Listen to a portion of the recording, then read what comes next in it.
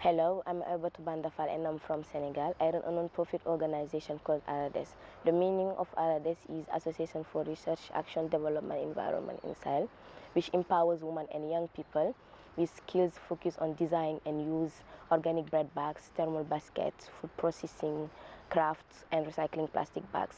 We implemented initiatives on diverse issues, including green entrepreneurship, training on leadership and collaboration, as well education for girls and vulnerable children.